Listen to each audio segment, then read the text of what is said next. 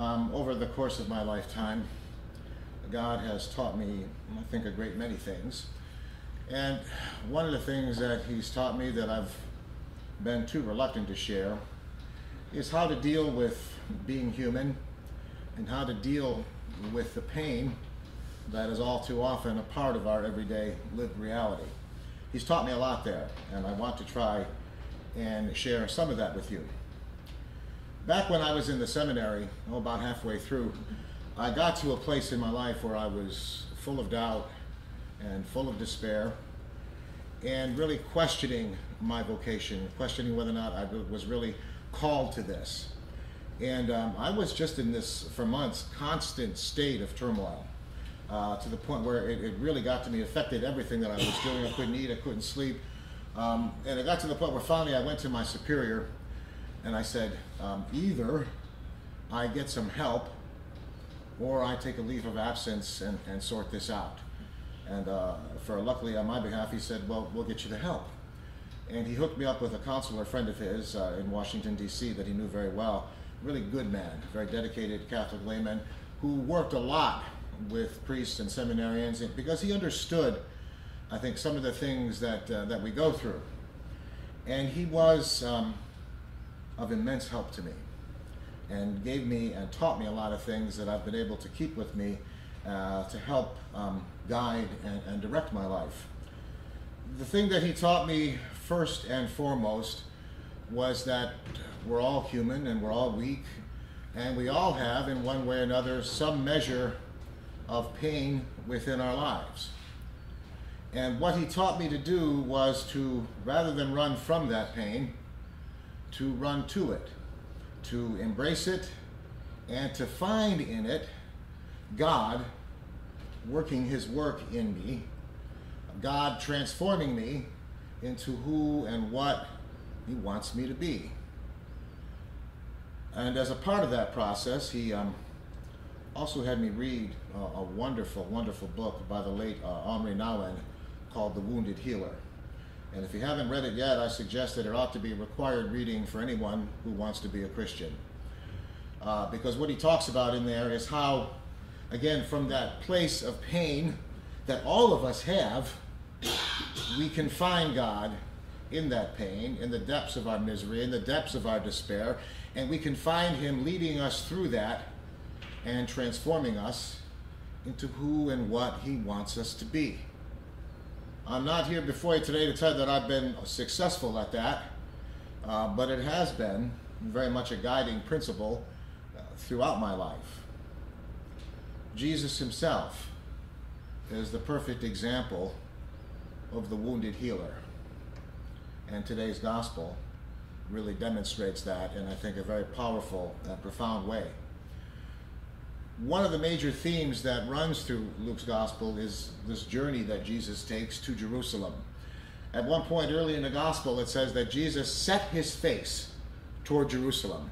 And the implication there is that He was determined in His own mind that He was going to do this. He was going to make this journey knowing full well what awaited Him there, knowing that the cross awaited Him there, noting that the depths of despair and misery was waiting for Him there in Jerusalem, but He set His face and decided to make that journey anyway. And throughout a good part of the Gospel of Luke, it's all about that journey to Jerusalem and how, as He has His disciples and apostles with Him, He begins to instruct them and tries to give them insight into His own self-realization as to who and what He is and what the purpose of His life, and therefore their lives, is all about. And in today's passage, that journey is over. He rounds the bend, and there He sees Jerusalem laid out before Him, and He stops and has a good cry. And He weeps, not for Himself, not for what awaits Him in Jerusalem, and He knows what awaits Him, but rather He weeps for Jerusalem. He weeps because of their inability to understand and to grasp the fullness of who and what He is. He weeps because of the cross that awaits them. And then goes and cleanses the temple. what you need to understand is that in that passage, in the Greek that's being used, when they talk about him weeping, it's not a strong enough word. What the actual text implies is that this was a cry of anguish, a cry of incredible despair. He was hurting over what he knew was about to happen, not just to him, but to Jerusalem. He was hurting. And from that place of pain within him, rather than trying to escape that pain, he ran to it. And his cleansing of the temple is a symbol of what his life and purpose and ministry was all about. Because he goes to the temple and he drives out the money changers. Do you know what the money changers were?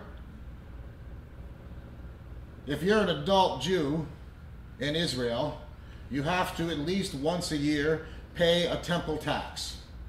This was not a tax imposed by the Romans. This was part of the Jewish law. And so it was a tax that most of them agreed to and understood that they had to do. But the law and the rule was very specific. You could only pay that tax with shekels. Now in Israel at that time, there were so many diverse nationalities and cultures filtering through there, Romans, Greeks, Egyptians, Alexandrians, whatever, that there was all kinds of currency around, all kinds of currency in use. But if you were going to the temple to pay your temple tax, you had to pay it with a shekel.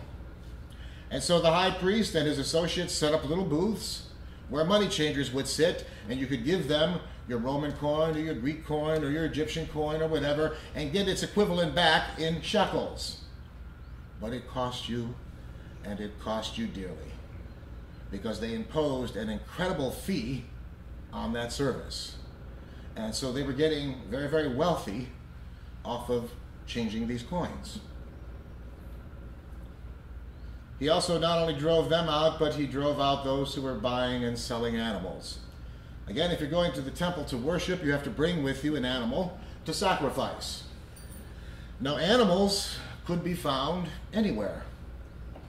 The turtle doves that you needed, or the lambs, or whatever it is that you need, they could be found anywhere, and they could be found at a reasonable price.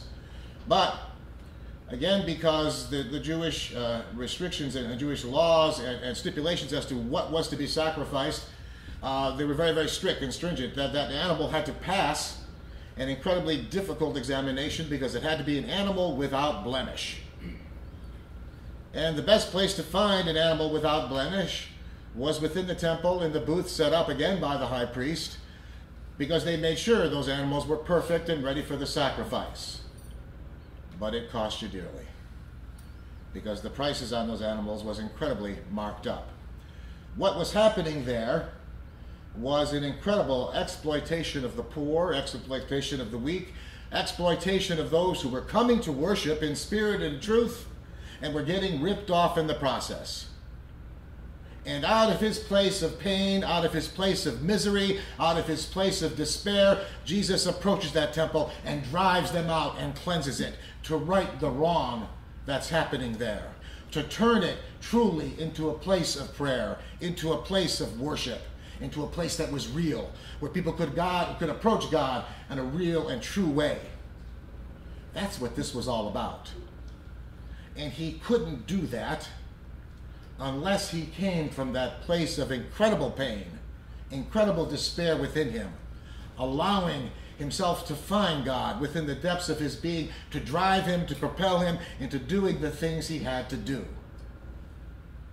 And the passage ends remarkably saying that he taught daily in the temple, knowing what awaited him, knowing that there was a price on his head, knowing that they were after him. He taught daily in the temple, again to demonstrate the reality that he was being propelled to, that he was the new temple, that he was the place where from now on where God truly resided, and that all worship, on all prayer, needed to be directed at him. He got to that out of that place of pain within his own life, that pain within the depths of his being, at the core of his very self. That's what brought him to that place. If you can understand that, we don't even need to talk about Good Friday, do we? And what his pain propelled him to there. So here we are, his followers, human and as real and as vital as he was, and full of pain, all of us. And we have choices to make.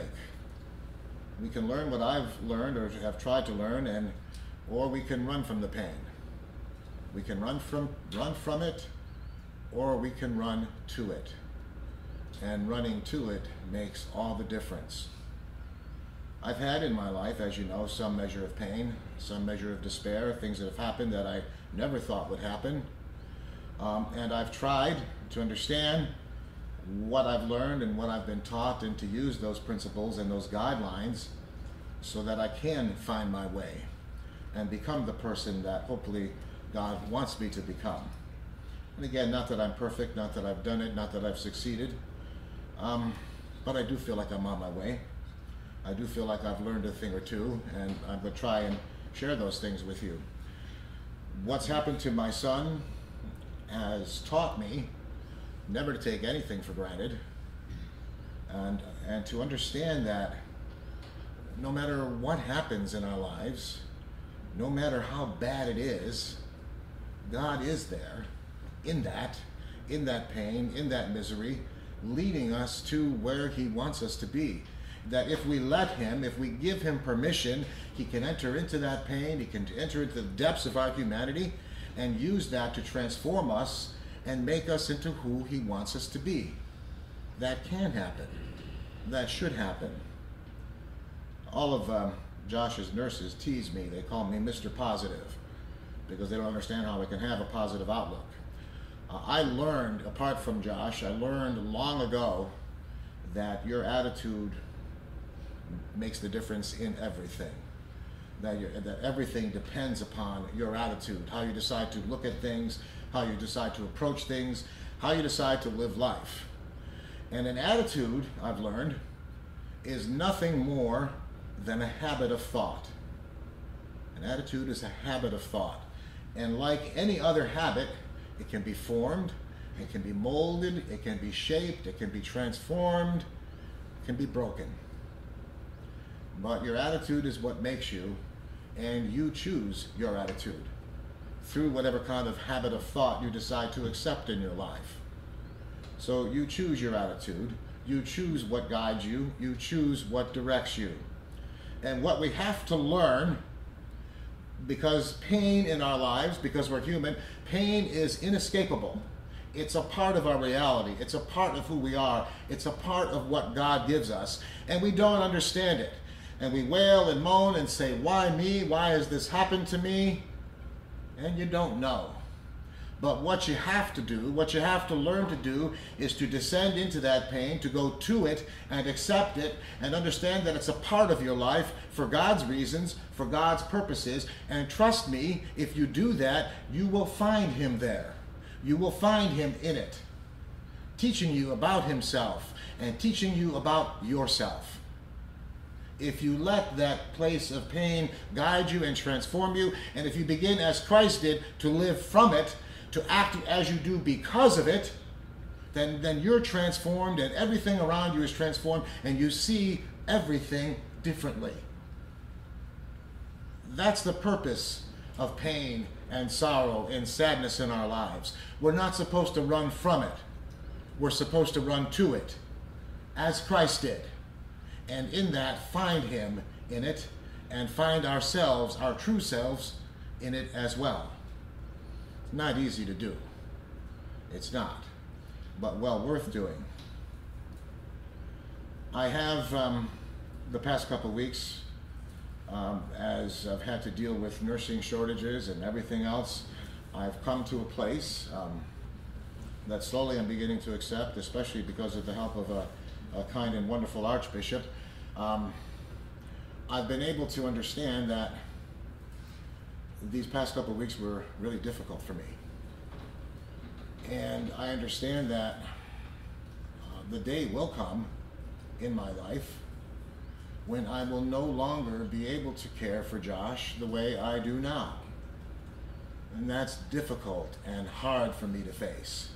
Really difficult. I see you nodding your head, Anita. It's really hard. But I have to face that. And I have to start looking at options and start looking at possibilities. And I have to understand and accept the fact that one of those possibilities, and I hope it isn't, but one of those possibilities may be the reality that Josh will no longer be able to live with me. I have to accept that. I have to deal with that as a possibility. I can run from that pain, as I have been doing, or I can run to it and find God in it. Life is all about our attitudes. It's all about the choices that we make. And pain causes us to make our choices. And so I choose Him. Because all too often I have found Him in my pain, in my despair, and in my misery. So I choose Him because I know He can transform it and make me into who He wants me to be. And I choose you. I choose you because I know that together we can look at our lives and look at the journeys we've been on, look at the pain we've been through, the pain that we're facing, and that together we can find our answers. I choose Him because He can make me into who He wants me to be, and He can make me into the priest you need me to be. And so I choose you too. So look at your own lives, look at your pain, look at your misery, your despair, whatever it is, and I know it is there. Last time I checked, you were no less human than me, and I'm sure that you have no degree of pain less than me. I don't claim to have a monopoly on it by any means.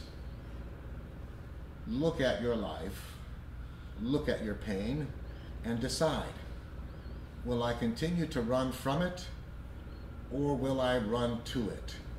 And if together we can face the realities that we need to face, if together we can run to our pain and give God in that permission to mold us and shape us and to form us into who He wants us to be, then together we can cleanse the temple and make it a true home, a true place of prayer, a true place of worship, and find Him here, loving us and sustaining us in ways that we never thought possible. Don't run from your pain. Run to it and find Him there. Amen.